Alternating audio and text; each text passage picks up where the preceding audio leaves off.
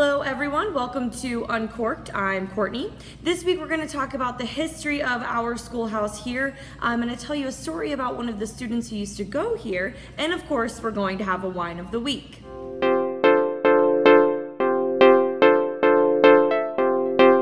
First off, I want to start by saying this is tea, since I'm recording this at 9 o'clock in the morning. So don't think that I'm actually drinking this early. Anyway, so Schoolhouse Winery was the 6th school built in Dover Township, the 6th school in this district. So we were called Oak Grove School number 6. We were built in 1886 and they had class here until 1941. So they had class here 1st grade through 8th grade. They had anywhere from 30 to 40 students here at a time. It was a one-room schoolhouse heated by 2 potbelly stoves. And then I have a really quick story for you. So there was a little girl named Mary Has, and her father brought her here every day on horseback for her 1st grade class. She spoke only German at the time, and she loved dusting the erasers for her teachers.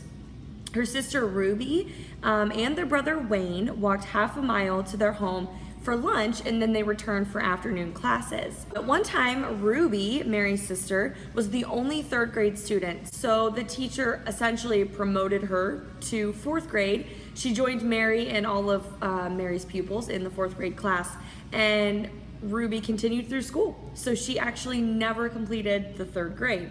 We've got a lot of information on the schoolhouse. A lot of people bring stuff in, donate stuff to us. It's really, really great, and we really appreciate that. So we love keeping the history of the schoolhouse alive. Whenever we purchased it, they were in the process of actually getting ready to tear it down. So we're very thankful that they did not tear it down. Okay, now it's time for wine of the week. So last week we did a sweet blush wine, Concord Niagara blend. This week we're going to do a sweet straight Concord. This is Scholar Red. This is our wine here at Schoolhouse Winery. This is a straight Concord. It's a semi-sweet. I'm gonna try a little bit with you this morning. So this is going to taste just like grape juice. Wine at 9 o'clock in the morning is always delicious. Ohio is very popular. My voice keeps cracking. I need more tea. Double fisting.